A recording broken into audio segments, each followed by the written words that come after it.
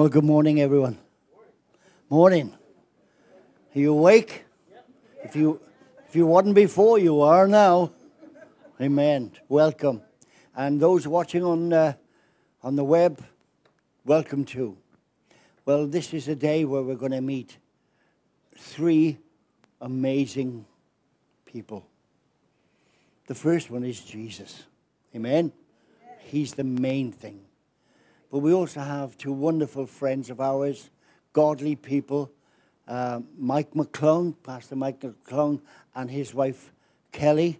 They're from Knoxville in Tennessee, and we've known them for 20-odd years. Amazing man and woman of God. And we're so privileged to have him here. Whenever he comes, he brings a freshness about God's word. And let me just say something.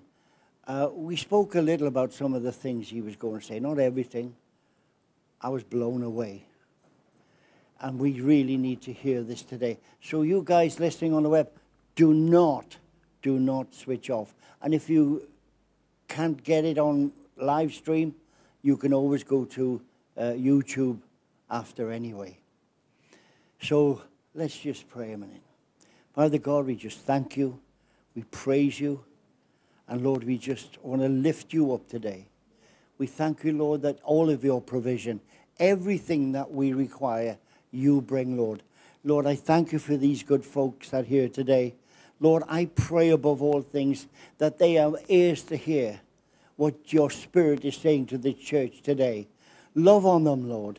Meet them where they are. Lord, put your healing arms around them. Lord, speak to them. Lift them up. Lift them up to the place where they know they should be. We just thank you, Lord, for everything you're doing. So, Lord, we say, come. Come today by your Holy Spirit and come into this place today because we want that audience with you, Lord, above all things. In Jesus' name, Lord, we ask. Amen. And by the way, we're going to take up an offering. Ness, would you pick that up? And during the worship, we're going to take up an offering for Mike and Kelly this morning. And they pour out so much, not just here today, but in our home. Let me tell you, they come all the way from America and feed me. And as you can see, I need feeding. Not there, but spiritually. Okay. So bless you. Over to you, Faith. Good morning, everybody. I just wanted to tell you what's been going through my head in the last week or so.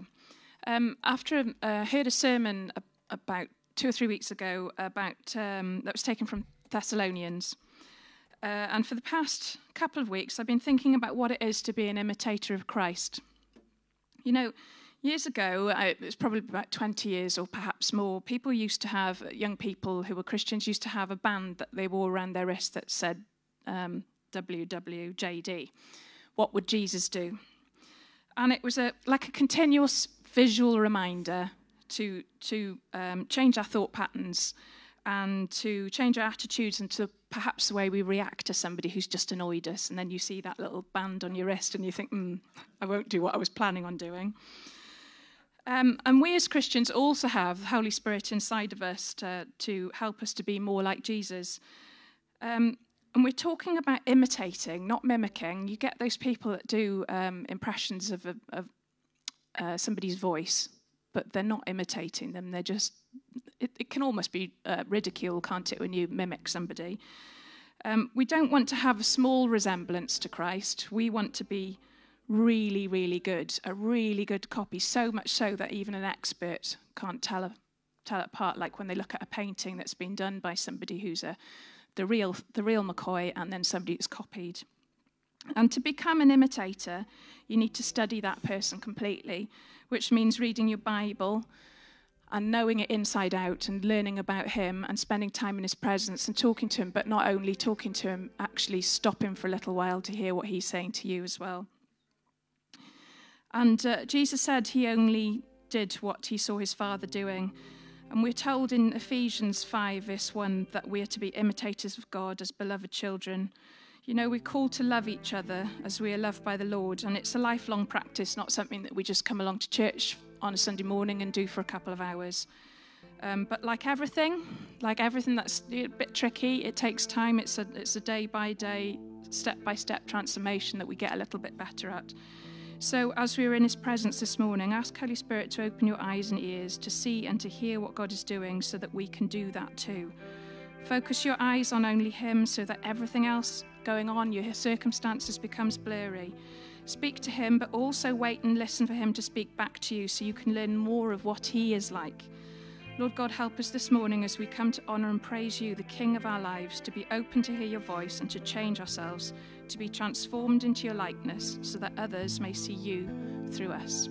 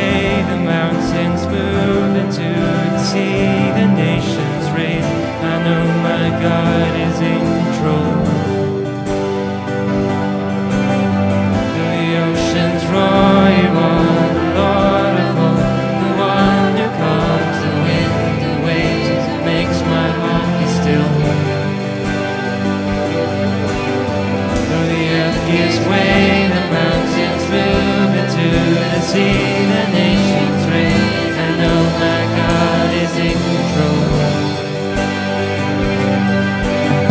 Through the oceans roar, you are the Lord of all, the one who calms the wind and waves, makes my heart be still. Though the earth gives way, the mountains move into the sea, the nations reign. I know my God is in control. Though the oceans roar, you are the Lord of all, one who calms the wind and waves, makes my heart still. Oh, the earth gives way, the mountains move to the sea, the nations reign. I know my God is in control. I know my God is in control. Lord of hosts, you're with us in the fire, with us as a shelter, with us in the storm. Oh, you will lead us through the fiercest battle. Oh, where else would we go with the Lord of hosts?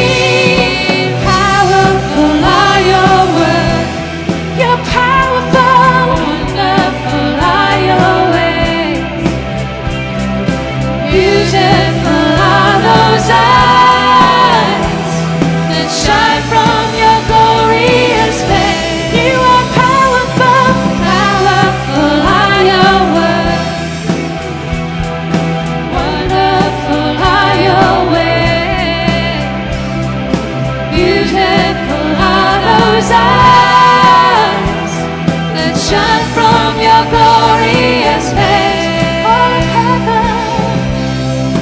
All of heaven stands in awe of your glorious majesty. Every time they see your face, all they say is holy. A new song is coming up, not just new words and melody, but a new song from my heart, set on fire and has been seen. Powerful are your words, you are powerful.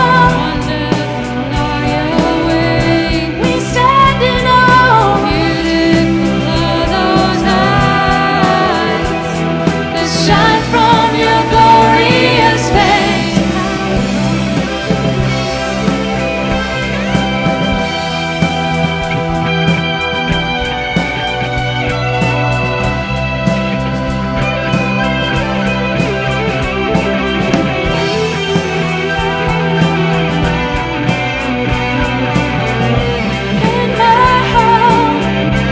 In my heart, bow down, kiss the Son, who's worthy of worship and praise. Worship and praise. In my heart, I bow down, kiss the Son, who's worthy of worship and praise. Worship and praise. In my heart, I bow down, kiss the Son, you're worthy of worship and praise. Worship and praise. You're worthy of it all. You're worthy of it all. Worthy of worship.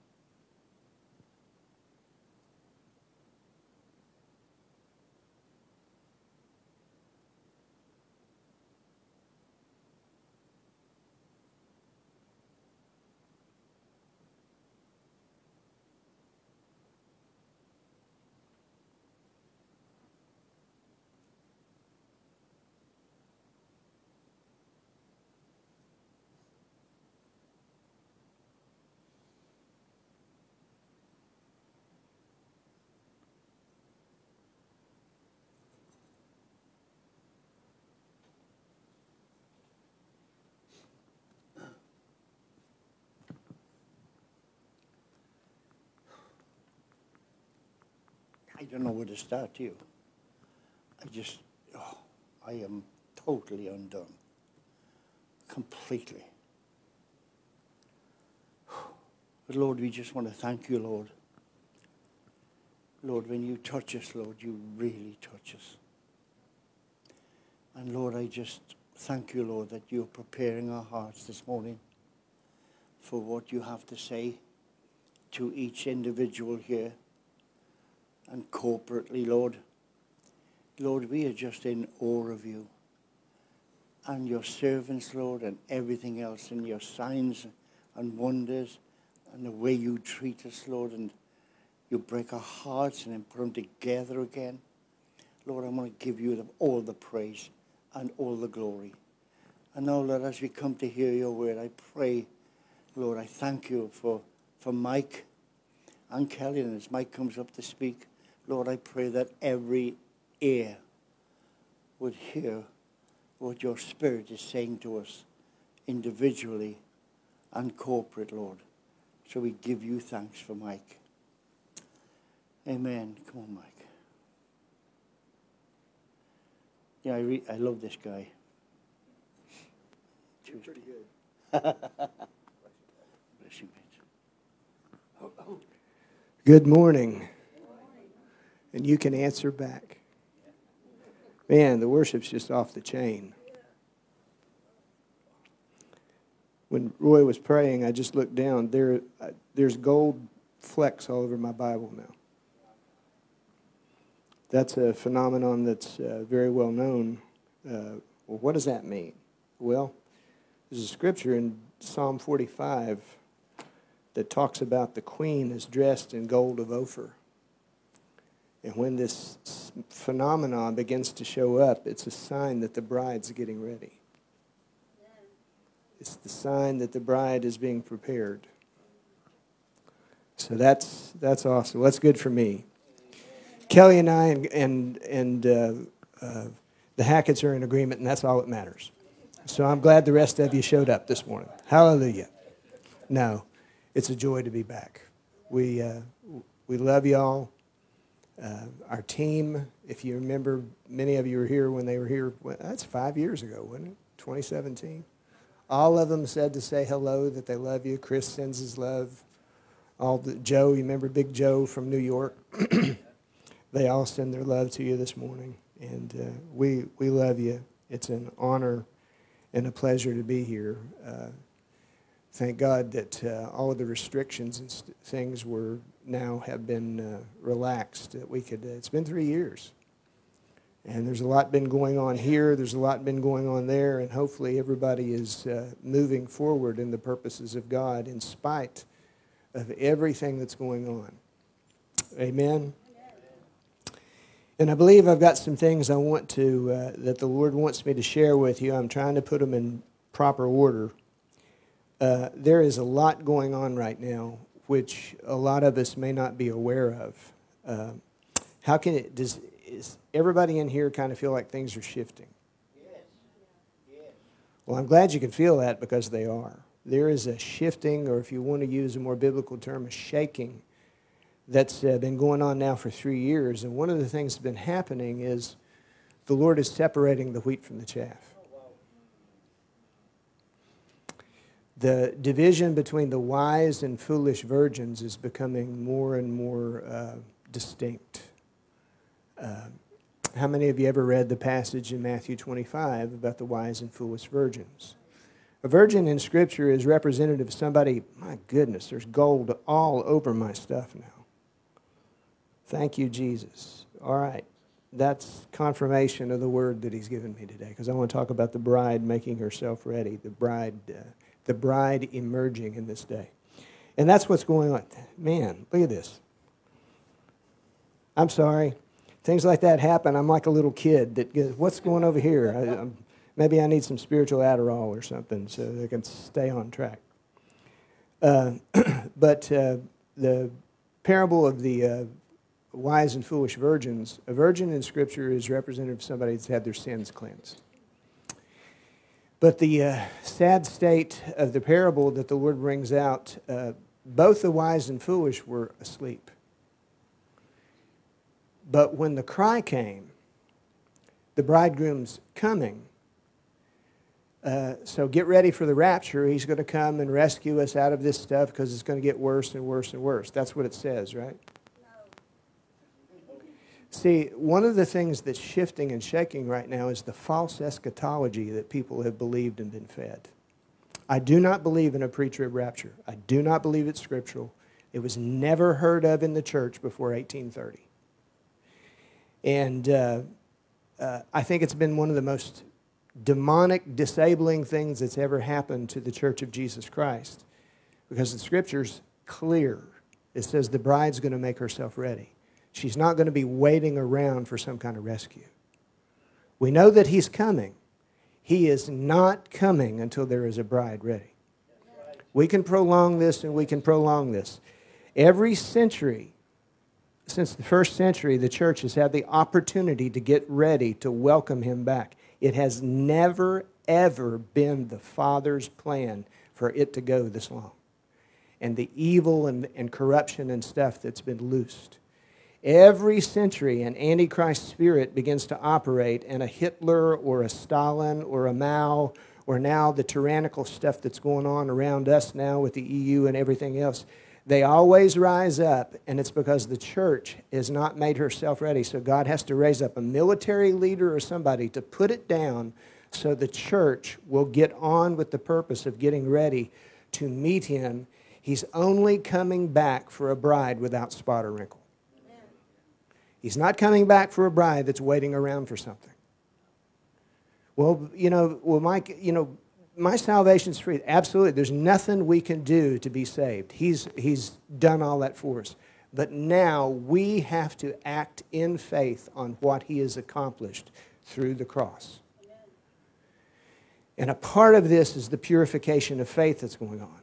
Because when the cry was made, behold, the bridegroom comes, come out to meet Him. You ever read that?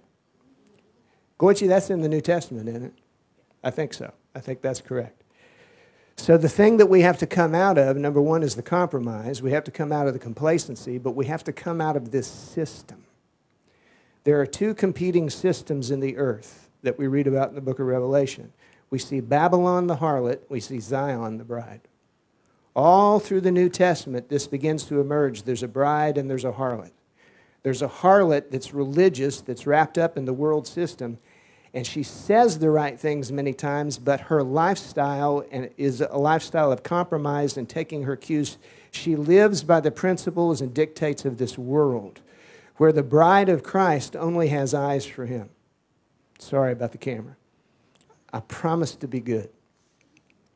So you see these two systems emerging right now, and you see this division that's taking place between the wise and the foolish. The wise are those who have chosen intimacy and a focus on Him, because we're told in the book of Revelation that this bridal company follows the Lamb wherever He goes. Not where men go, not where movements go. So the Lord has been in the process the last 30 years of bringing that to death in at least a remnant of people that will move forward in Him. It's like, let me give you an example. It's like in here right now, we've got the lights set up, because of the cameras or whatever. The Scripture doesn't say focus on what the light's shining on. This is what happens to us. We get focused on what the light's shining on. But the Scripture says in 2 Corinthians 3:18 that we're only transformed into His image when we focus on the light. So we're always looking for signs and wonders. We're always looking for manifestations. And I thank God for that, because it confirms it. But He says it's only by beholding Me and concentrating on Me that you're changed into My image. And the bride of Messiah that's going to welcome Him at His coming will be just like Him. So you've got these two systems. One is overseen by the enemy, and one is overseen by the Lord Jesus through His agent of the Holy Spirit, who is training and working and doing all these things to transform us into the image and likeness of His Son, and that is the only bride He's coming for. And until that takes place, He's not coming back. How do I know that? Because the Bible says so. Do you know the most often quoted scripture in the New Testament is Psalm 110? Sit at my enemies and sit at my right hand until I make your enemies a footstool for my feet. He's not coming back until that happens. There will be a people, a remnant, a bride on this planet who walk over all the power of the enemy, just like he did. Not because they have it intrinsic in themselves, but they have so yielded themselves to the Spirit. They have so yielded themselves and embraced the cross internally that he has literally re-embodied himself in them. Individually and corporately. This is the bride of Messiah. And there's a separation going on right now. See, a harlot, a bride, gives intimacy to her bridegroom just because he's the bridegroom. Is everybody with me? Even if you don't get anything out of it, you lay your life down and you give him, you love him, you pour out for him because you're in love with the bridegroom, right? A harlot has to have some kind of reward to give anything back. So we have churches now. Come over here. We've got good children's ministry. Come over here. There's worship. Come over here. Come over here. We got signs and wonders. We got this. And it's Madison Avenue, if you'll pardon the expression.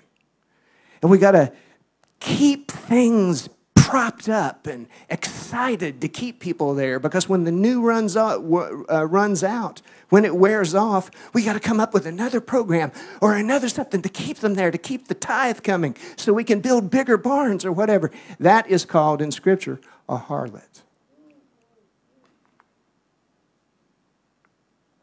So I'm looking for those people who, when there's every reason to walk away from him, every reason not to worship him, every reason not to love him, every reason not to serve him, they still do and go after him out of love because their hearts have been won. They've actually met him instead of people talking about him. So if there's some kind of reward I have to get out of this to serve him, to love him, to minister to him, or to show up, to be a part of a local covenant body, that system is not out of me yet. So he's been working for the last 20, 30 years dealing with the hearts of his people to bring us out of that. And still we try to prop this thing up. And see, that harlot system, that harlot church system, is literally overseen by a spirit of Antichrist. Because it's the exact opposite. It keeps the people of God from maturing and coming to Christ-likeness. There's an emphasis here, and I'm glad to hear it, on the recovery of the fivefold ministry. Right? We need the fivefold ministry in the church. The fivefold ministry is one of the means of grace that the Lord has given to bring the bride forth and emerge in maturity. Right? Ephesians chapter 4, verses 11 through 16, says he's given apostles, prophets, evangelists, pastors, and teachers to build local churches and have good meetings. And is that not what it says? Well, then that's what I see. Or we're going to build, we're going to have a ministry center wherever, people are going to come and we're going to do this. But the image and likeness of the Son. There's ministry going on. There's gifts that are operating, and that's good. But where's the image and likeness of the Son being manifest? It says the fivefold ministry has one job.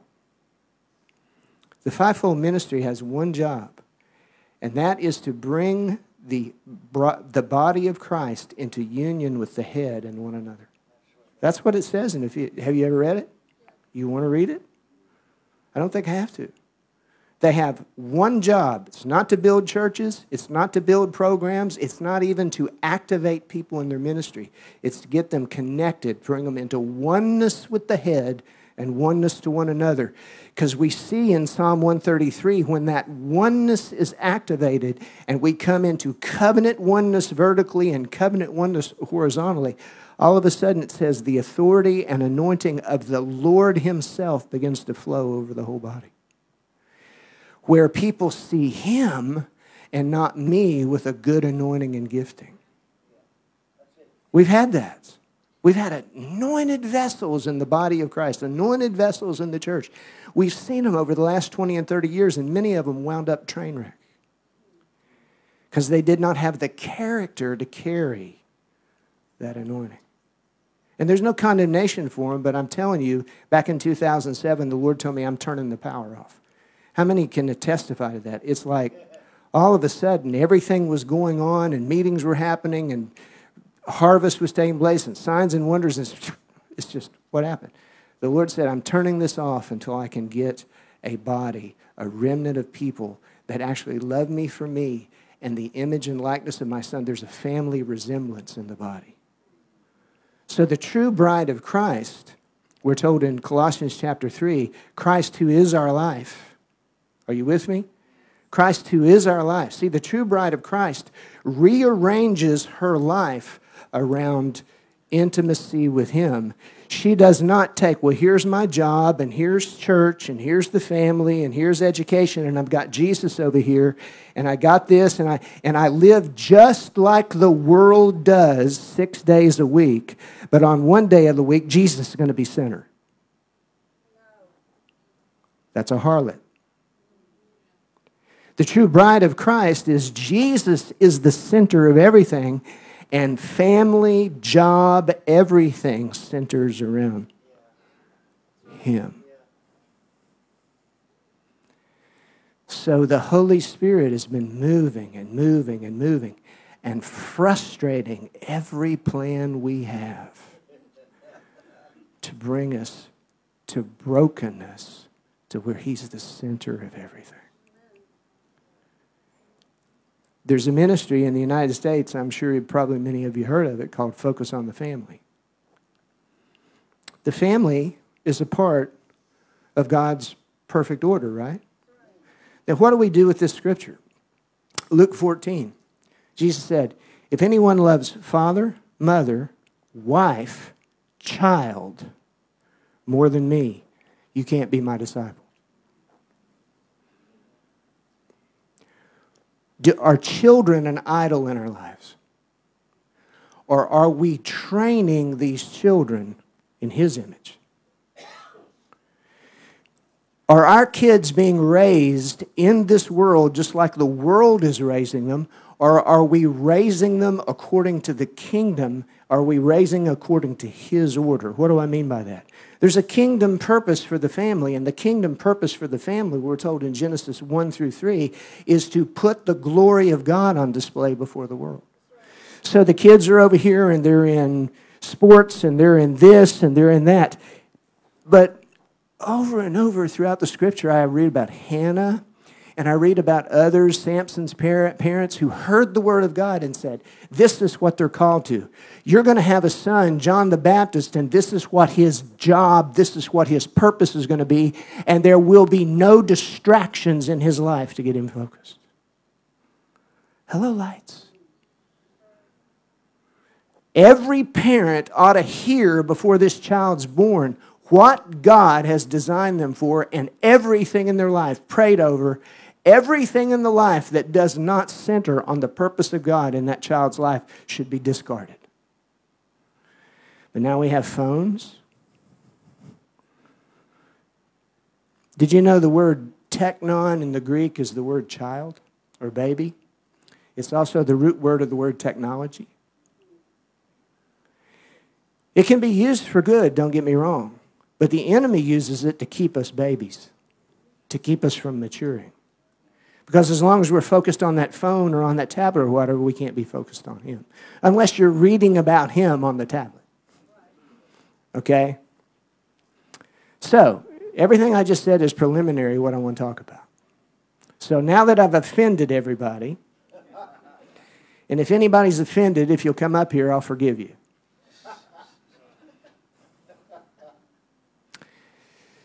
There's something that I read about reprove, rebuke, and exhort. You know, with all long-suffering and doctrine, right? Now, I want us to understand what the Spirit is after right now. And I'm telling you, there is a bride being prepared at this very moment. And He has been ruthless in His love toward us He has been actually answering our prayer to know him better, to know him more intimately, to begin to walk in fullness and walk. He's been answering that by dealing with these things that are not of him in our lives. Can you say amen or oh me? Amen. So if you would turn to Revelation chapter 5. That's in the New Testament, Goichi. Okay? I'll pick on Goichi because he's a good friend and he's a Bible scholar. By the way, I'm going to tell you, Pastor Roy, Apostle Roy can clean this up after I'm gone.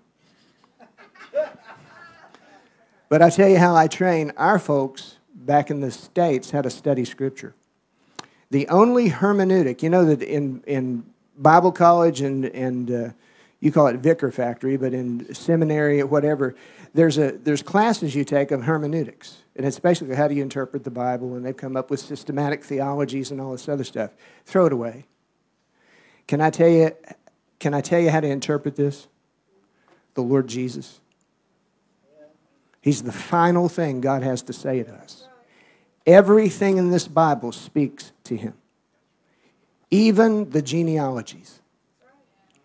Everything is to be interpreted through him.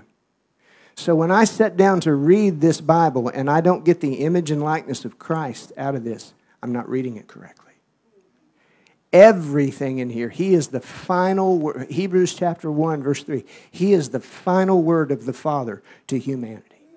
Jesus told the Pharisees, he said, you search the Scriptures, think you're going to find life. He said, but they testify of me.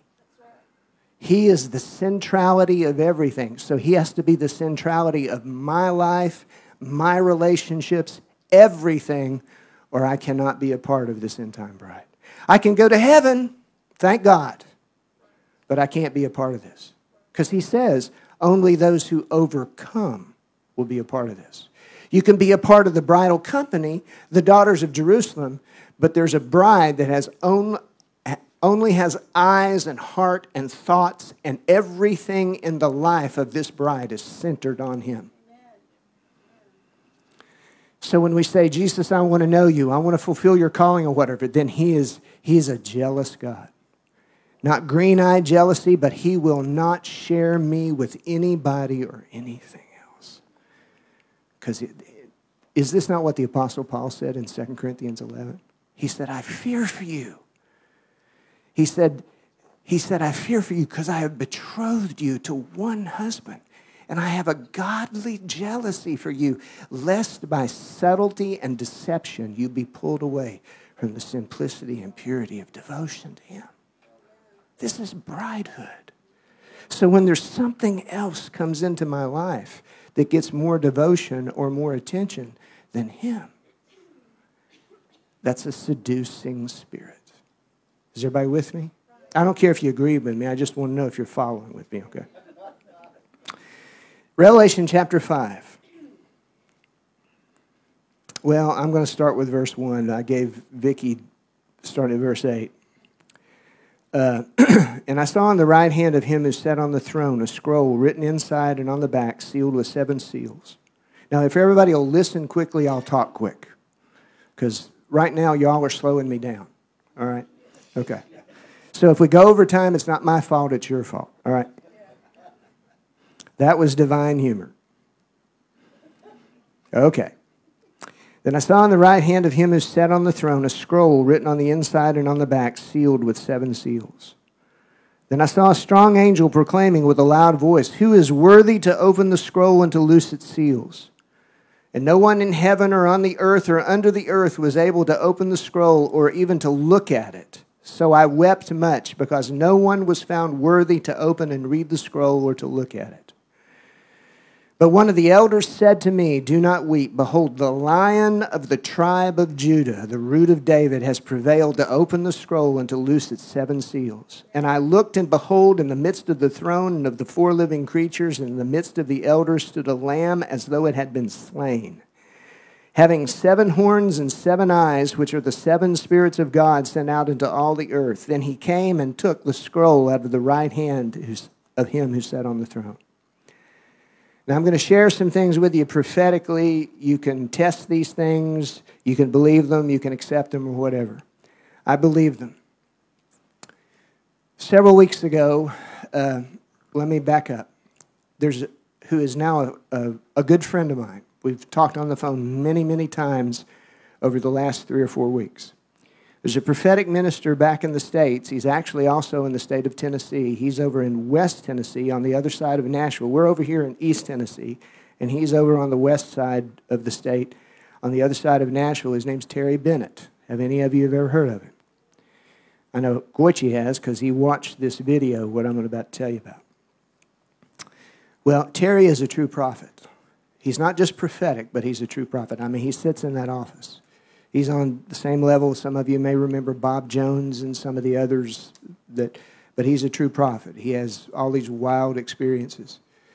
Well, on July 17th, at a conference they were having over there, he was telling the story about how April 2nd of this year, he was at a conference and he was ministering, and his Bible open there. It just happened to be open. He said, now he's had about 15 or 16 different encounters with the angel Gabriel. Incredible encounters. Everything that he has said that out of these encounters that the Lord gave to him, everything he said has come to pass. He has a 100% track record. Okay? So he's at this conference and he says, Gabriel appears to him and walks over, and he said his hand came over his right shoulder and pointed right at his Bible, and his Bible was open to Revelation 5, right here. He said Gabriel pointed and put his finger right there and said, this is happening in real time in heaven right now. The Lamb has taken the scroll. This is not metaphorical. Because he says right here in chapter 1, he says, I'm going to show you the things that must shortly come to pass. Why hadn't it come to pass? Because the church didn't get ready. It was already in decline by this time. Jesus has to come to the church at Ephesus and says, you've got wonderful ministry. It's an apostolic center. No offense, Roy. It's an apostolic center. They're casting out demons. They're doing this. You know those who are apostles or not, whatever. You got all these wonderful things going on. But I got this against you. You walked away from me. I'm not the center of your life. I'm not the center of ministry anymore. Repent. You have no right to call yourself an ecclesia if I'm not the center of it. Do you understand that when Jesus appears to John on the Isle of Patmos, here are 7 golden lampstands, 7 menorahs, and we're told in the first chapter what those lampstands mean, right? What are they? The churches, right? He said these are the 7 churches, and Jesus in the midst of it. And when John is having this vision, he just kind of, in a cursory, hey, there's lampstands there. He's not focused on the lampstands. He's focused on who? Who is in the midst of the 7 lampstands. The lampstands have no purpose except to put him on display. They don't have a purpose to minister to the community. Their only purpose is to put Jesus' glory and presence and power on display. That's it. He's not wrapped up in the lampstand. Oh, they've got good ministry at that lampstand, and they've got this at that lampstand. No, the only purpose a local fellowship is to have is to put him on display. They're not supposed to see us. They're supposed to have an encounter with him. Hello, lights. That's a true bride. So he comes to Ephesus and he says, wait a minute, I'm not being put on display. You've got good ministry going on here, but I'm not on display. Did he not tell in the Gospels? He said there'll be people come to me and say, did we not prophesy? Did we not cast out demons? Did we not heal the sick? He said, I don't know you. And the word know there is intimately know you like a bride. Hello, lights. I'm telling you, God's shifting everything right now. The angel Gabriel appears. And I've gotten to know Terry over the last, and he's the real deal. Humble guy. Broken guy. And he said, I am just so excited to know there's somebody else in Tennessee on the same page. Because the Lord has been speaking to us out of this now for months. And we hear this. Okay, real time. The Lord has taken the scroll. That's the title deed. And he's getting ready to open it. What does that mean? There's no going back. When he starts opening his thing, everything is in process. The judgments of the Lord begin to come into what I call remedial judgments. We're not talking about the wrath of God yet. We're not there yet. We're talking about the judgments of the Lord to wake up, to get ready, to get prepared. It's the mercy of God. There's a scripture in Isaiah 26. It says, though grace is shown to the wicked, he does not learn righteousness. It's only when the Lord's hand is lifted up. Isn't that something? But then it goes on to say, verse 8, now when he had taken the scroll, the 4 living creatures and the 24 elders fell down before the Lamb, each having a harp and golden bowls full of incense, which are the prayers of the saints. So the next thing you see here, there's this worship and intercession now beginning to rise. We see it going on in heaven, but is it going on earth? And it's a certain type of incense. It's a certain type of prayer. It's not just, Lord, please heal Aunt Sally's big toe. There's a place for that. There's a certain type of intercession now that has to be embraced and has to be released in brokenness. We see what it is in chapter 6. We're not going to read all these. Where it talks about the souls of the martyrs. By the way, the word martyr, witness, and testimony are the same word in the Greek. Did you know that? So anytime you see the word where it talks about martyrs, we're talking about those who give evidential proof that he's alive. We're not just talking about people who talk about Jesus. There's a lot of people who talk about Jesus. But a true witness of Christ, he said in Acts chapter 1, verse 9, you're going to be baptized in the Holy Spirit, and you're going to stand on the street corner and hand out tracts. Is that what it says? No. That's what it's come to mean from this harlot system. It's been watered down. He said, no, you will be baptized in the Holy Spirit, and you will be a witness. You will give evidential proof, I'm alive. They're going to know by looking at your life and looking at your local fellowship, he is alive and he is Lord. What did Peter preach on Pentecost? He said, this that you hear and see and touch and smell right now testifies that you crucified the Lord of glory and he is alive and he is Lord and Messiah sitting at the right hand of God. We have to understand, they don't have to believe anything we say unless we present evidential proof he's alive. Hello, lights. This was the early church.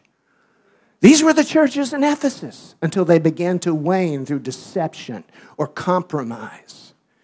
And that bridehood was exchanged for ease and comfort and money. And in the case of Ephesus, for ministry.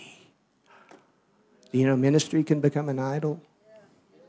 And you know what happens to a lot of people when it doesn't work out the way they think it should and think, why is it taking so long or whatever? They just begin. What did Jesus say about the parable of the servant? He said he's committing his master's goods into their hands, but he took a little bit longer coming back than they thought, and they started compromising. And he started being lax.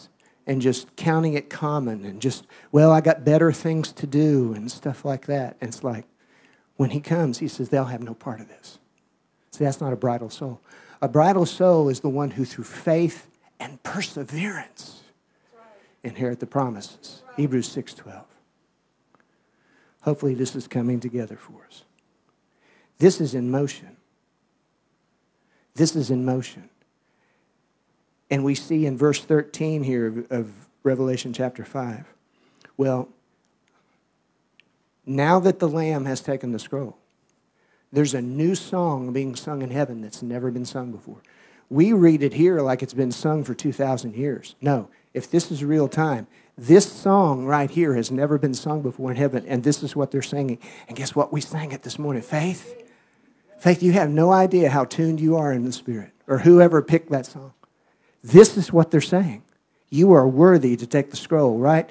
But look at verse 12. Worthy is the Lamb who was slain to receive power and riches and wisdom and strength and glory and honor and blessing. That's what they're singing right now. Guess what? We should be singing on earth. We should be coming into agreement with this. The Lamb should take center. By the way, he's the Lamb, but he's not appearing as the Lamb. This is the switch now. See, there's a lot of people who ain't going to like this. It's the Lamb. Even though he's a lamb, now he's rising as the Lion of Judah. Can I tell you what that means? Well, I'm going to. Isaiah 61, verses 1 through 3, he quotes when he comes out of the wilderness in Nazareth, and he's given the scroll, right? He quotes Isaiah, or he reads Isaiah 61. The Spirit of the Lord is upon me, for he's anointed me to preach good tidings to the poor, etc., etc. And then he goes on and to declare the acceptable year of the Lord, the year of Jubilee. And everybody goes, wow, that's awesome. That's not all it says. He stops mid-sentence. He stops mid-verse. You ever notice that? Because it's the day of grace. It's a day of incredible, we've been in this day of grace and incredible mercy for a long time. Now that's not going to stop. But he stops because the next sentence says, and the day of the vengeance of our God. Can I tell you now? The Lamb has taken the scroll. We're entering the day of the vengeance of our God. The Lion. It's not just the Lamb. He's let the enemy and people run all over us and martyr us now for 2,000 years. That's about to be rectified. Because the cry of the souls of the martyr is, Lord, how long until your justice is released? Now, the worship should be changed. It should have always been this way. The Lamb is center of every song, everything we do from now on. And the intercession now is centered on, Lord, vindicate your name. It's time for your vengeance to be loosed on the earth, to move the enemy out of the way. We have to come into agreement with this now. We agree he's still saving people, right? But what now about these principalities and powers that are opposing, that are enslaving people? Tyranny running amok now on the earth. And why is that? Because if the church had made herself ready, it would not be this bad right now. There wouldn't have been a Hitler. Are you with me? We have got to latch on. I mean, we're moving forward. And so the angel appears and points this out to Terry, and Terry turns to the angel and says, we've had this conversation on the phone. He said, I turned to the angel and said, do you mean to tell me that there is actually a people, a remnant people, that are prepared or are being prepared to enter into this dimension of bridehood? And he said, the angel leaned forward to him and said, yes. And he says, now he's an old country boy like me. He said, now you're telling me. Because he said, when this angel began to speak to him and show him this, he said the first thing that rose in his mind and his heart was unbelief. Of course, nobody in here, that wouldn't happen to you. It's like, well, how can these things be? Right? Zechariah, John, anyway. He says, now you're telling me that there's actually a people that are embracing the cross and dying to self. They're coming not only out of the world, but they're coming out of the church system to yield themselves 100% to the Lord Jesus as his bride. And he said, the angel, Gabriel leaned even forward. Yes! Why can't you believe me? That'll put the fear of God in you. So what now has to happen? Heaven is activated, right? Well, God's going to do what God wants to do. No, that's not the way this works. It's not the way this works. Look down at verse 13. This worship and this declaration and this intercession is going on in heaven. It's an intercession for justice, for the justice of the Lord now to be released into the earth, to make right everything that's wrong. Let me back up just a second. Let me tell you what I'm talking about. The judgments of the Lord now need to enter into a dimension we've never seen before. What do I mean by that? It is completely unjust for people to be sick because Jesus died for their healing. It is unjust for anybody to be bound by demons because Jesus broke the power of the devil and wants to deliver people. It is unjust for anybody to die and go to hell because he purchased their redemption. So we're talking about the judgment of God coming upon powers, principalities and powers, moving them out of the way. But at the same time, that's what true revival is. When the power of the enemy's broken, people get saved, people get set free. Are you with me? So when the judgments come in this way, this is the end time move of the Spirit. It's going to be greater than anything the world's ever seen.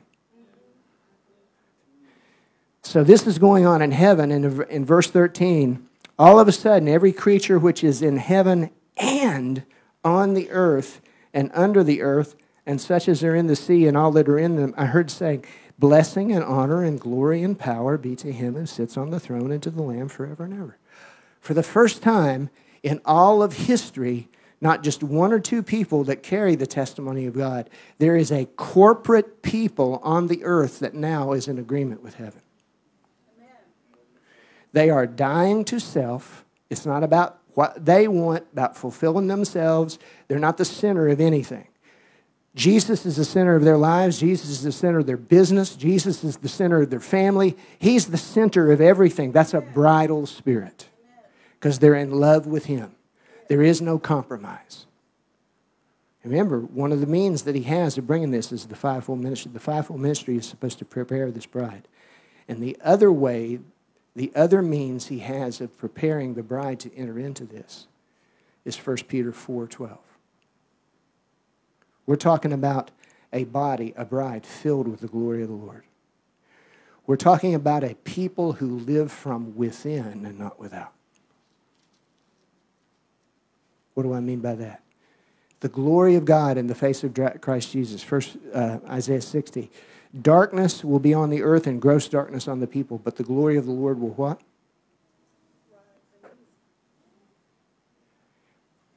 We're going to have to change the way we even think about revival. Revival is not something that's going to happen out there.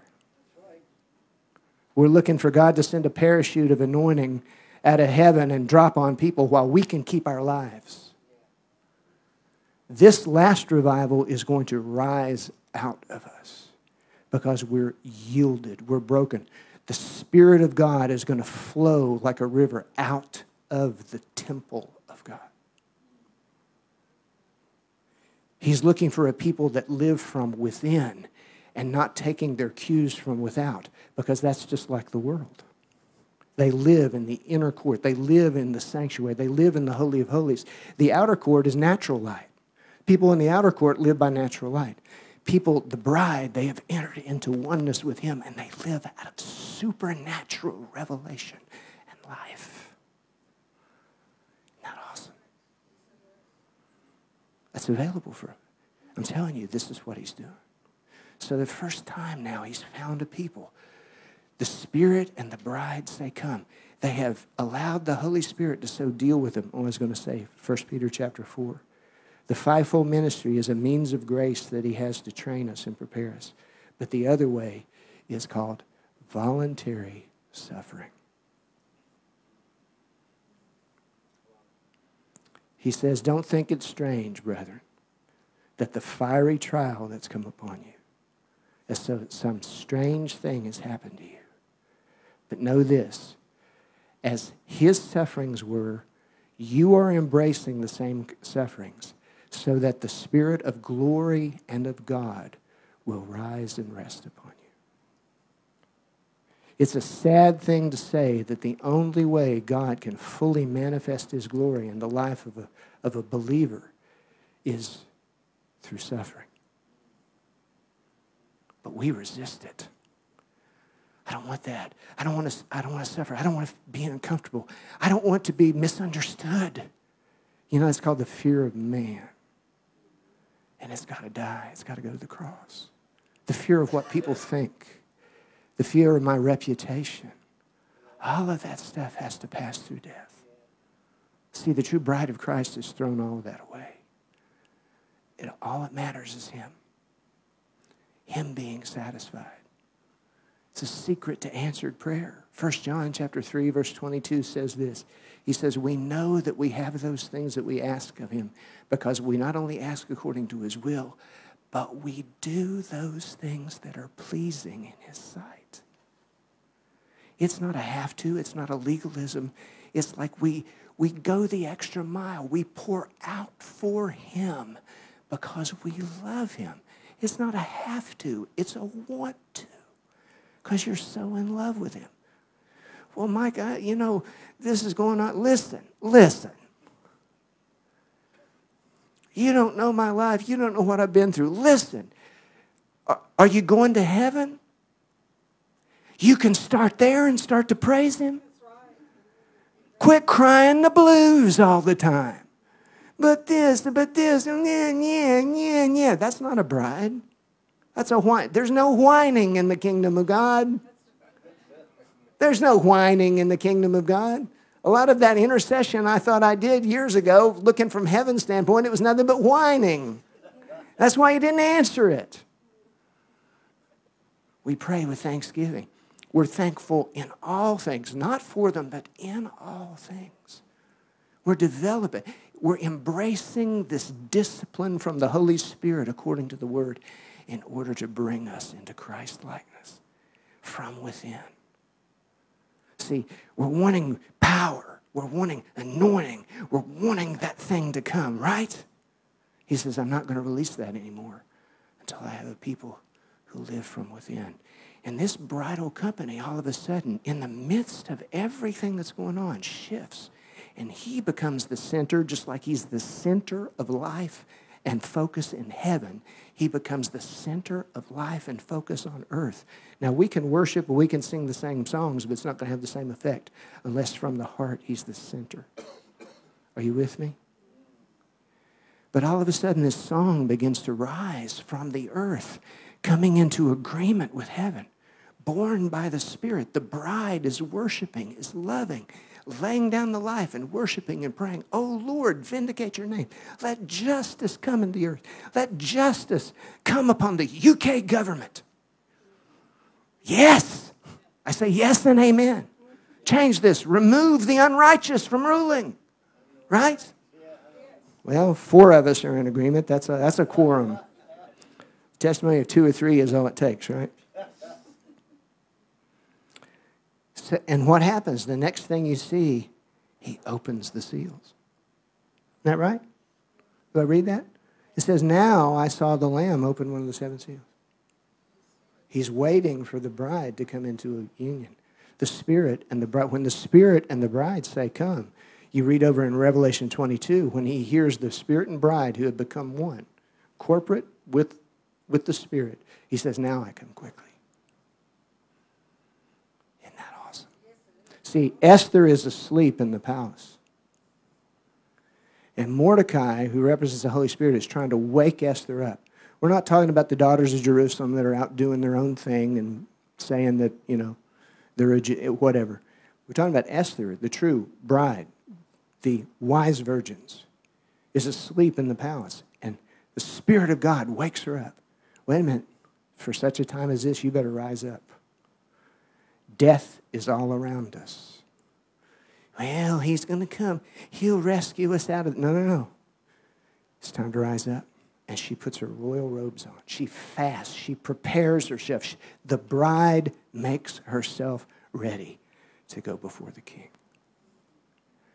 And when she comes out of that slumber and she comes out of that darkness, now it says that they were all asleep, but the wise virgins had enough oil, the oil of intimacy. They had a relationship with the Lord. The other ones didn't. See, the foolish virgins had enough oil for their lamp. What is that?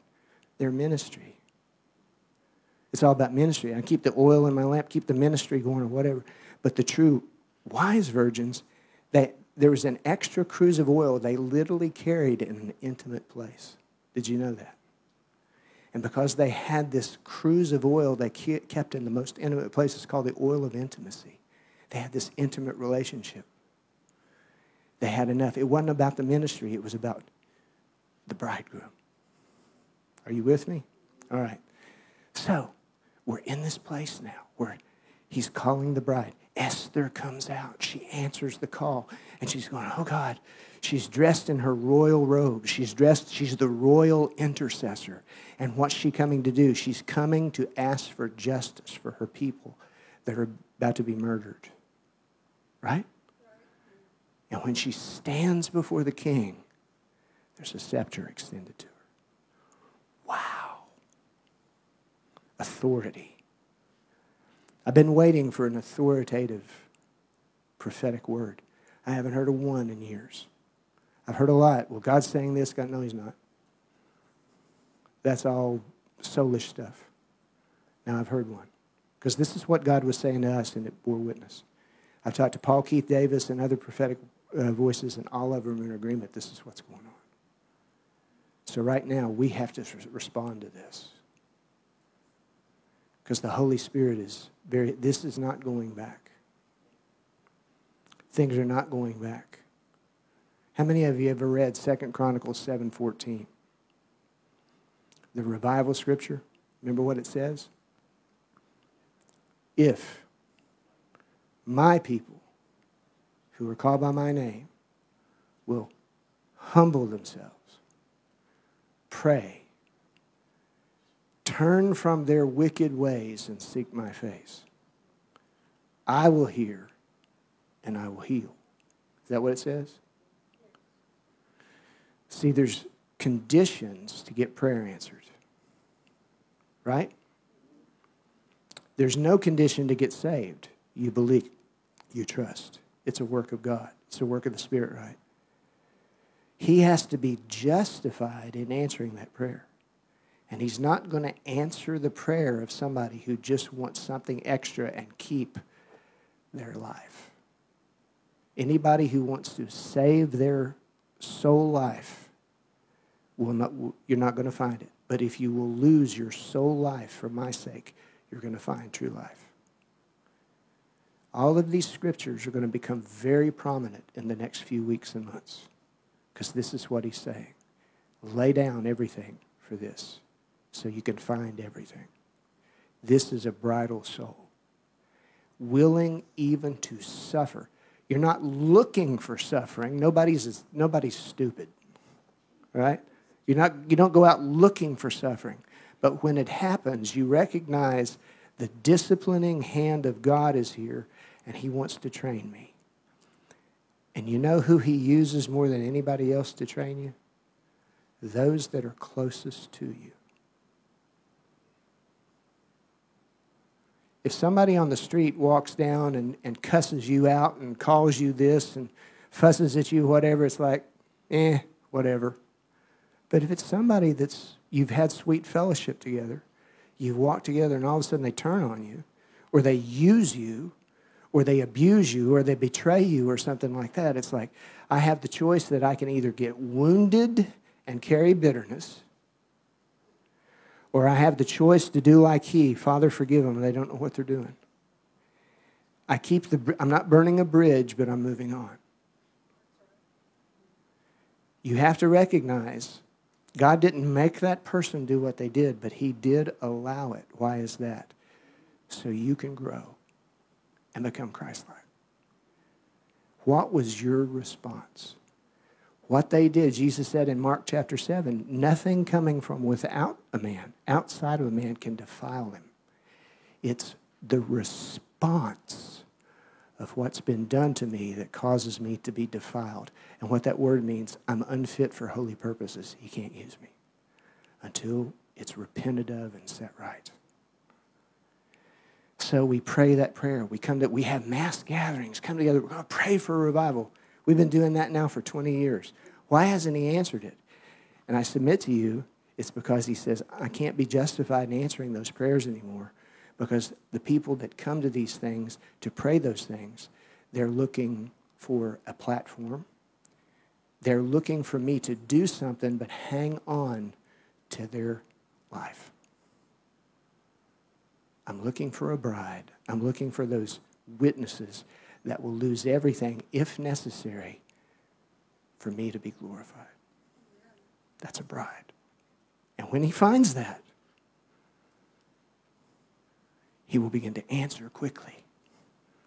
This is where we're at. I believe this with all my heart. Now, one of the things that we were talking about this week, I'm going to take about 10 more minutes, hopefully, to explain this. Because it leads up to what I've just been talking about. I know I've got those scriptures up there from Genesis 16, but don't have time to do that. I want to be sensitive that we can get out of here in time. I hope you're getting something out of this.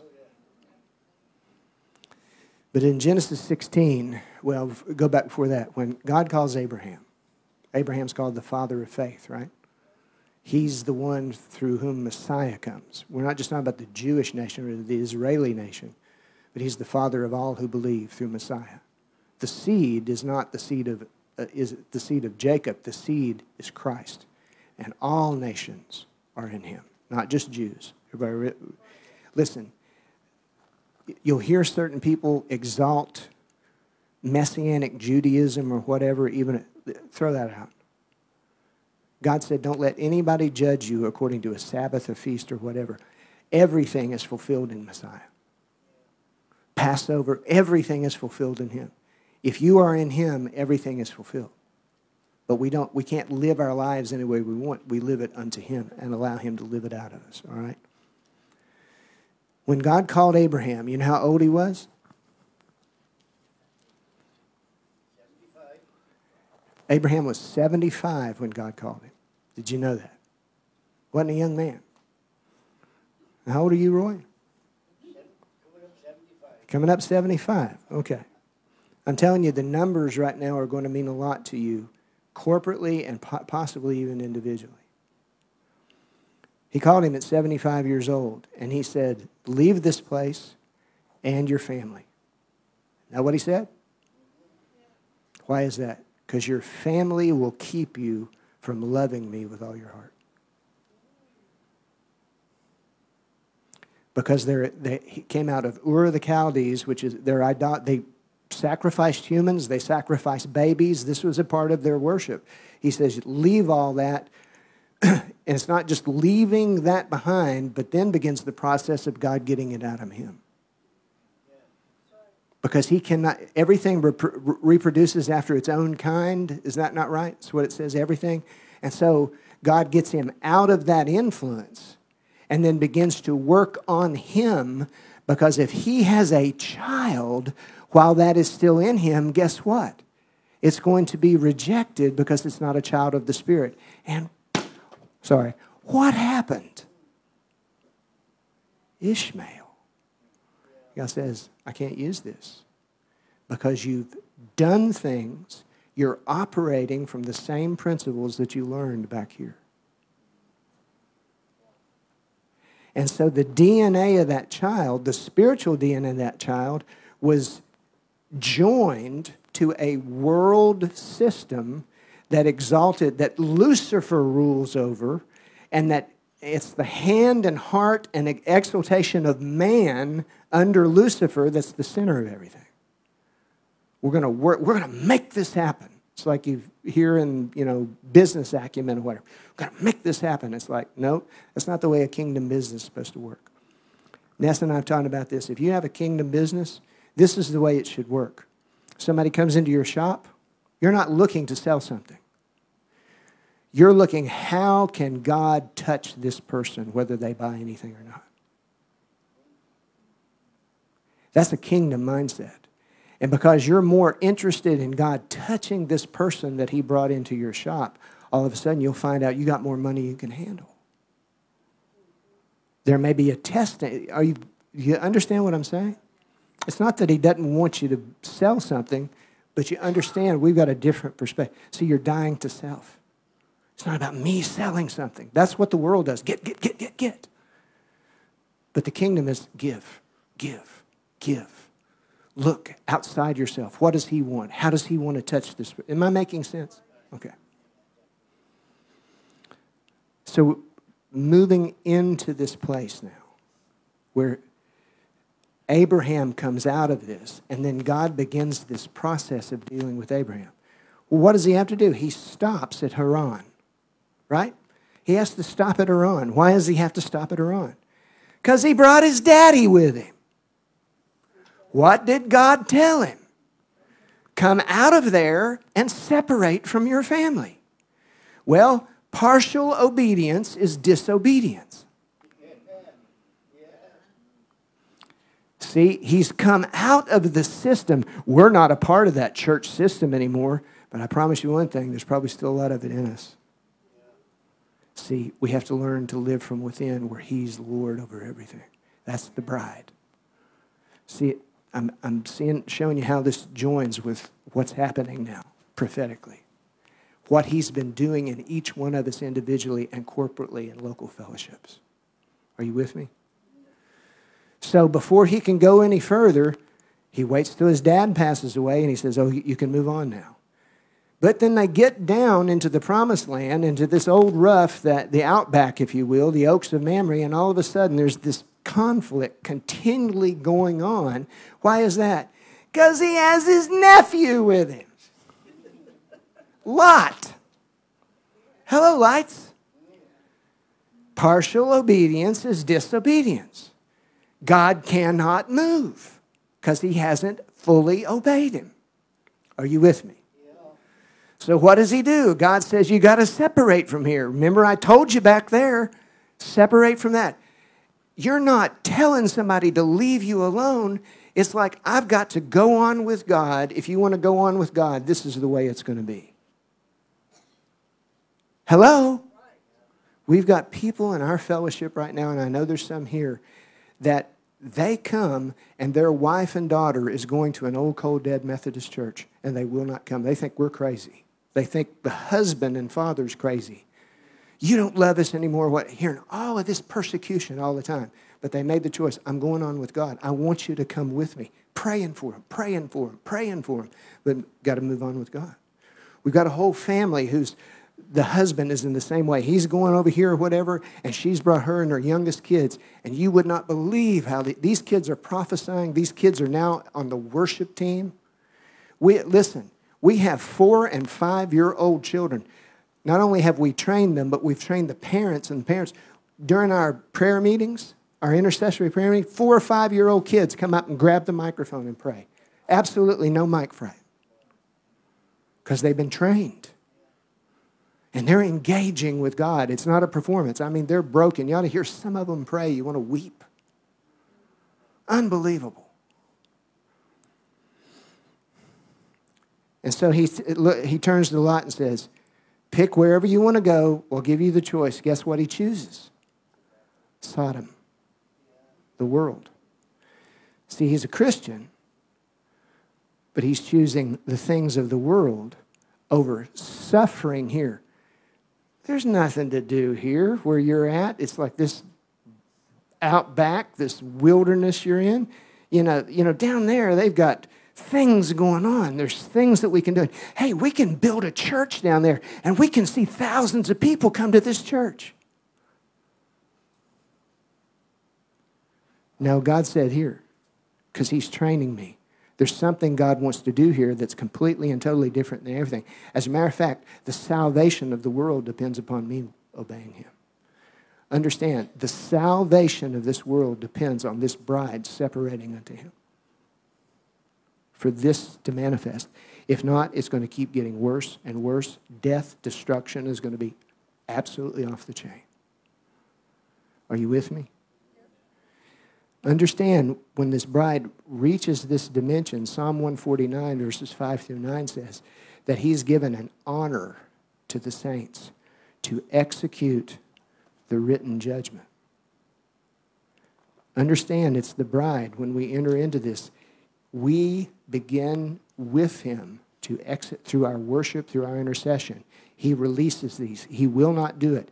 It's through the bride's cooperation that the judgments of the Lord enter the earth, but they're coming out of her. This is the gate of heaven, not that. Right? Isn't that right? Bethel, the house of God. What's the house of God? This isn't the house of God. What's the house of God? What is the temple of the Holy Spirit? Right? This is the gate of heaven. This is the gate that the King of Glory comes out of. Lift up your heads, O you gates. Let the King of glory, the Lord of hosts, out, the Lion of the tribe of Judah. Are you with me? That's what revival is. It's when he breaks out of his people. God didn't show up in Moriah Chapel. He showed up because there was one 26-year-old kid who allowed God, who said, bend me, and broke out of him. You got to change your whole perspective on what revival is. He's going to do something out here. No, he's going to do something in here. Then he's going to flow out and do something out there. Internal preparation. Isn't that right? Isn't that the history of that? But Tolkien was right. Men above everything want power. Without the preparation. So after Abraham separates from Lot, even has to rescue him. Have you ever had to do that? People that don't even like you anymore. We have people call the church office all the time. Mike, will you help us? These are people that have lied about us, slandered us. And when they get in trouble, they call us. Will you pray for us? Can I talk to you? Anybody else? It's okay. Isn't that like Jesus? He knew these people were going to betray him. Anyway. So then after this happens, guess what? 11 years go by. No promise. 11 years go by, sitting and waiting on God. Looking up at the stars every night. God said, I'm going to make you a great nation, and your descendants will be like the stars of heaven. Sarah was 10 years younger than Abraham. Now she's 75. She's 75. And Abraham is 86. Are you with me? She's way past. What about that promise? What are we going to do about this? God promised this, and it's like the heir of my house is a servant. He's not even my blood kin. It's like, what are we going to do? And Sarah said, I know what we'll do. We'll do just what they did back in Ur of the Chaldees. We will get a large tent, or we'll get a large building, and we'll put up banners, and we'll put all of these things up. We'll go live stream. We'll advertise. We'll get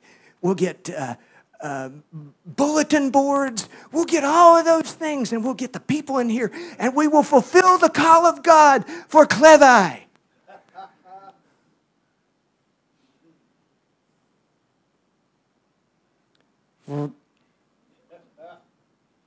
Now, I know you've never done any of that.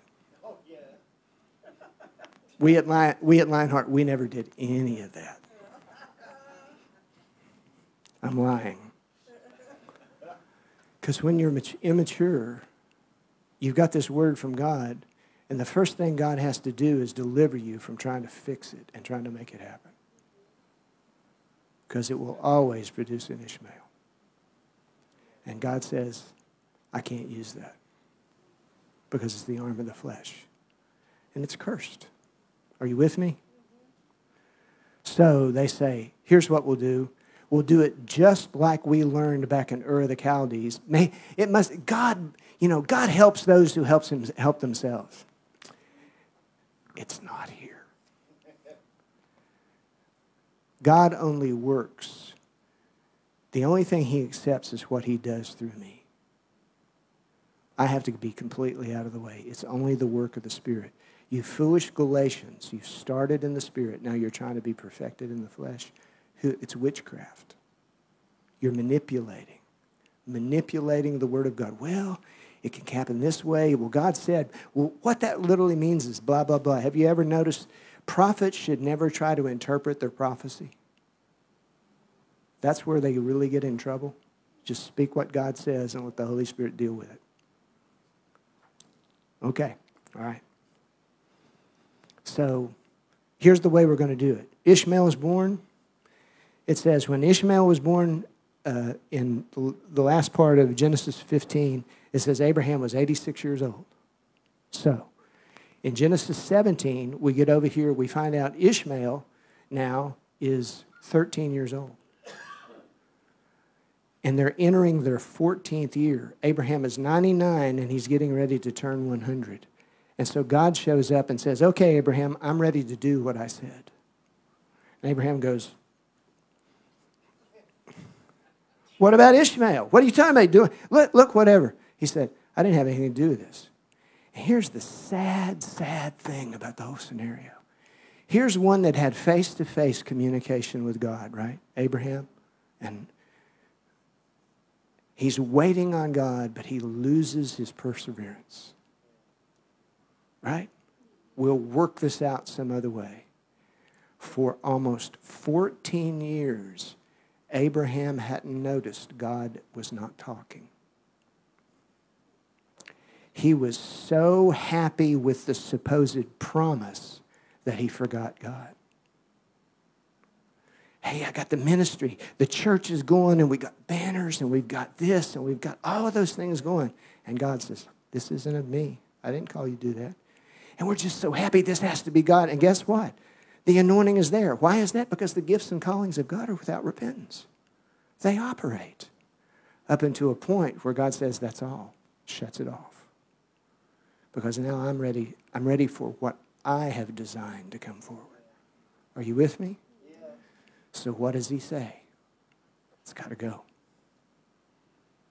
Got to go. It is hindering. The child of the flesh, this work of the flesh, can have nothing to do with the works of the Spirit. Are you with me? You got to get rid of it. He has to send it away. He's brokenhearted. He's weeping. He's crying. This is his son. He came up with this thing. He's the one that fathered this thing, right? But it's a work of the flesh. And God says it's got to go. Got to release it. Right? And then when they finally release Ishmael and send it out. By the way, the story says that God took care of Ishmael and Hagar. But God wants a spiritual work. He wants a bride separated to him where he's the center of everything. And everything springs from him through the Spirit. That people know this isn't a work of hands, and where the local church doesn't get the praise, but Jesus is projected, and he's released, and he is seen and known through that local fellowship, not the local fellowship. If the local fellowship has the praise, Jesus is not the Lord of it. So he will allow calumny. He will allow gossip. He will allow things to come and disrupt it and bring disorder until we wake up and say, what's going on here? We try to hold it together. We try to balance this out. We try to placate everybody that's got their panties in a wad. That's a southern saying. They got their nose out of joint. Everybody's offended. And so, well, what's wrong? What can we do? Well, if you're having to do all that, guess what? Ishmael.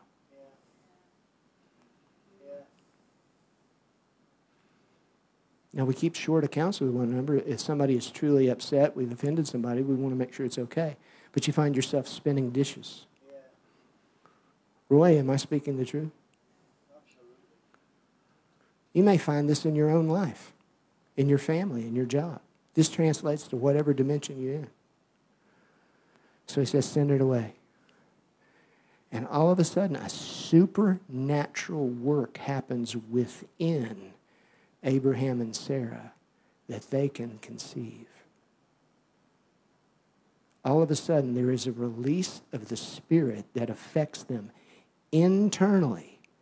And not only that, people see all of a sudden the aging process not only stopped, but it reversed. Abraham's 100 years old. And all of a sudden, it's like he's 30. Supernatural. Jesus, the glory of God, now is manifesting within him. And now the supernatural Son of promise, the supernatural manifestation of the Son of God now is birthed into the earth. Hello, lights. But guess what? We still have external Ishmael is gone, right? There's an internal Ishmael that's still there in Abraham. And guess what God says? He says, this promise this child of promise, this supernatural work of grace that I've done, lay it down. Even though we got rid of the external Ishmael, there's an internal Ishmael that has to go. Why? Because even the Isaac could become idolatrous if the heart isn't dealt with. It's not about the ministry. It's not about the promise. It's not about the church. It's not about the thing. It's not about the person. It's about Jesus.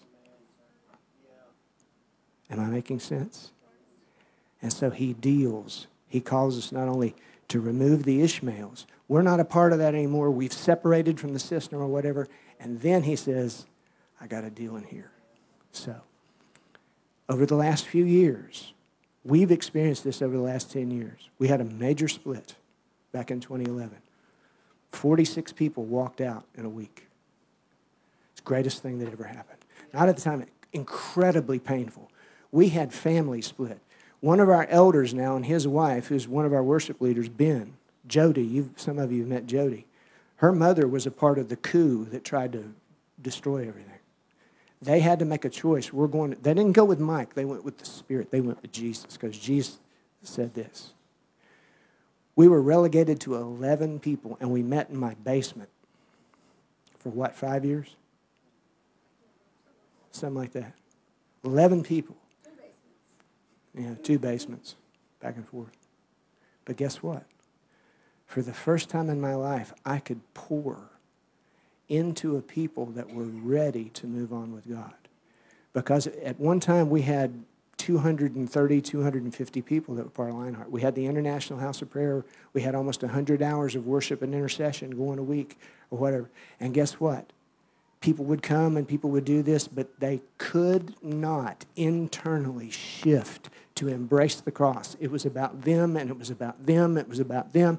It was about them fulfilling their ministry. It was about them being center, them being on stage and being seen, and them. We had one woman who would come and do a worship watch, singing an hour, singing love songs to Jesus, and the last 6 months she was doing that, she was planning the whole time to leave her husband and family.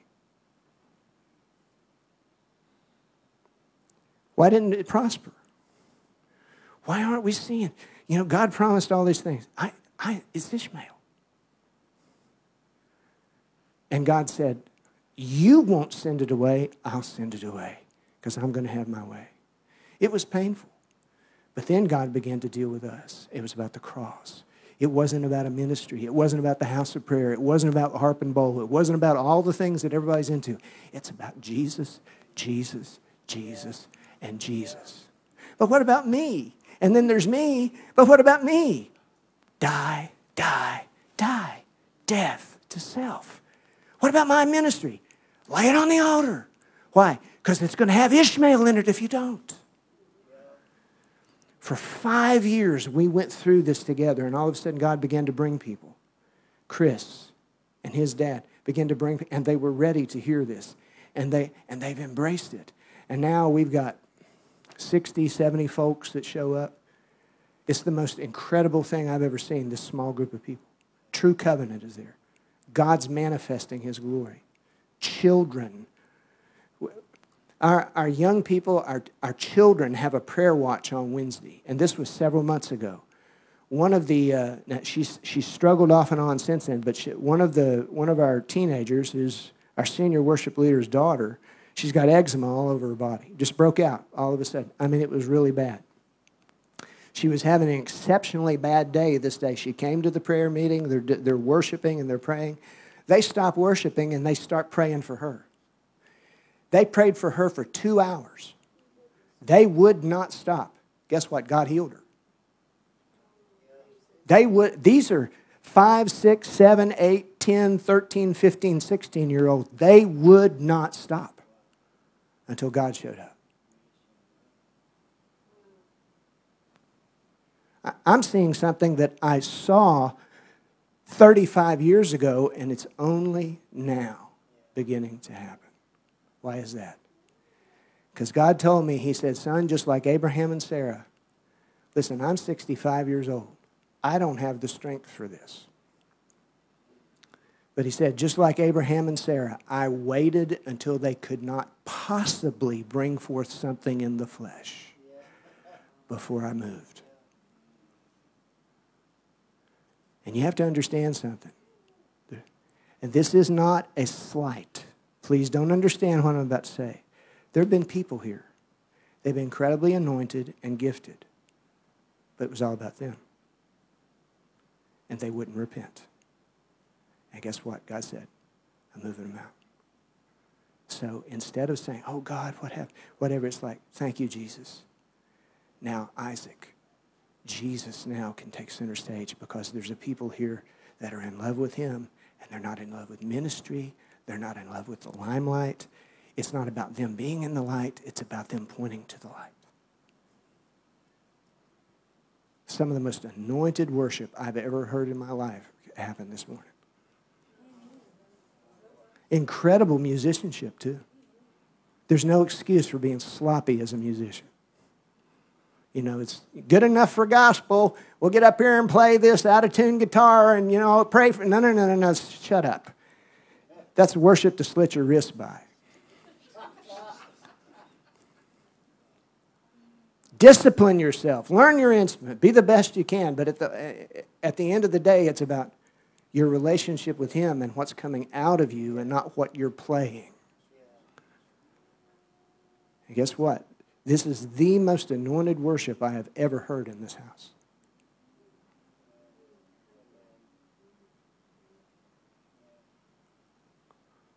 So don't cry over what was. Understand there's a bridal company here. And some of you, it's time that you made that final decision. I'm in. I'm not on the periphery anymore. I'm not playing any more games. I've been discouraged or whatever. The first thing that has to go is your discouragement. There's absolutely no reason for you to be discouraged.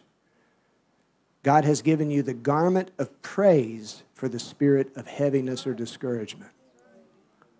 It's up to you to make yourself ready. It's up to you to take what he says and put it in operation and allow the Spirit of God to discipline you. Are you with me?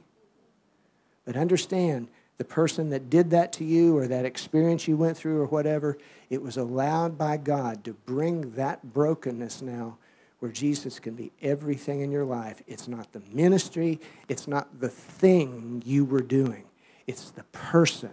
If it's a thing, it's an idol. But if it's a person, the Lord Jesus, it's relationship. So, Father, in Jesus' name, I ask you, Lord, to pour in your healing this morning.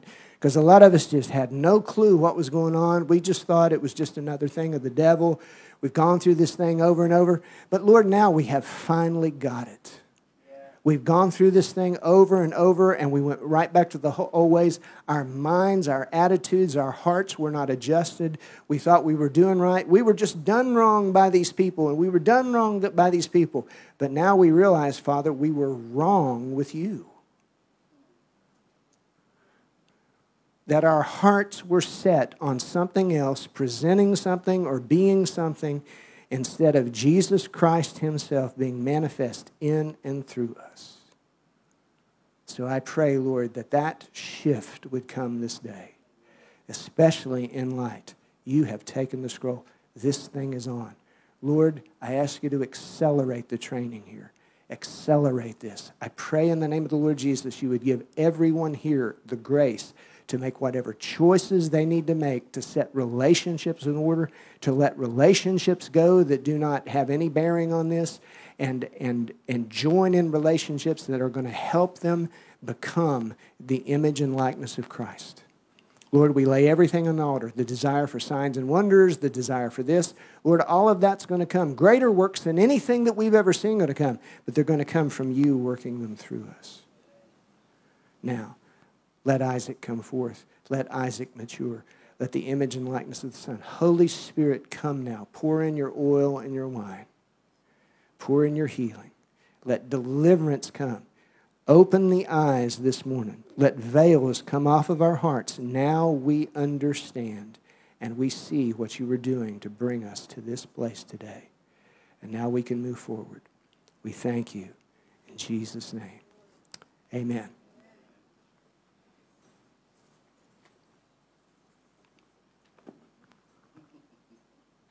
Thank you, Mike.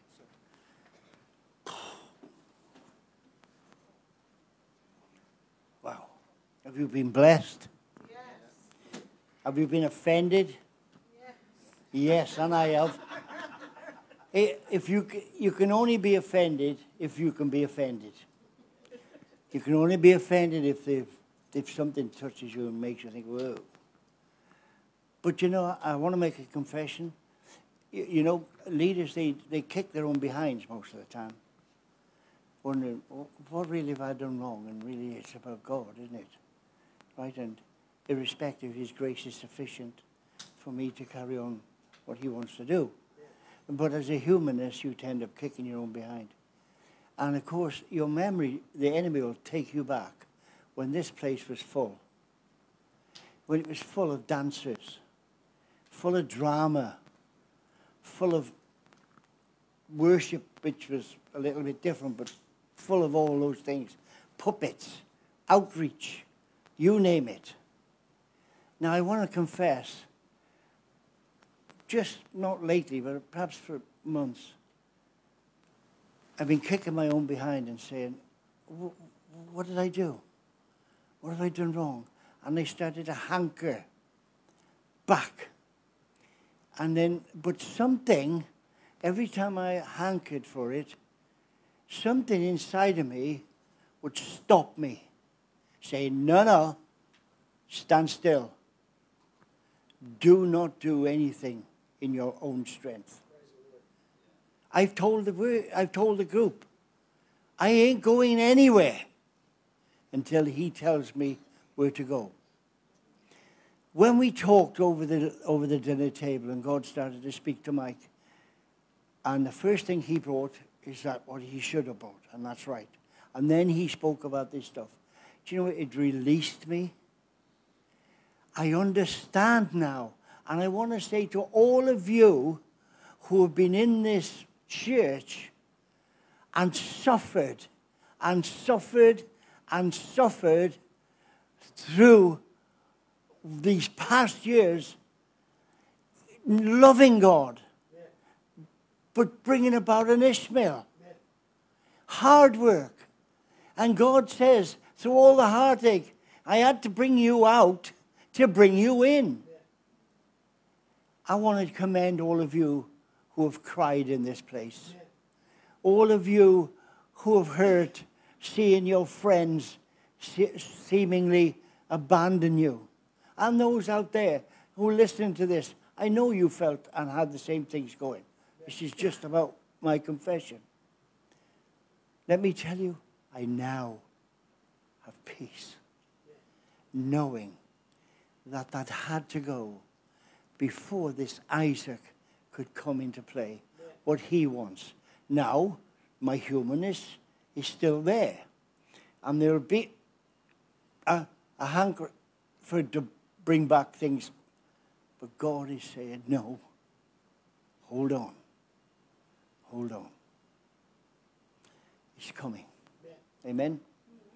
So, Lord, I want to thank you for the day. I ask you to just bless us as we go from this place.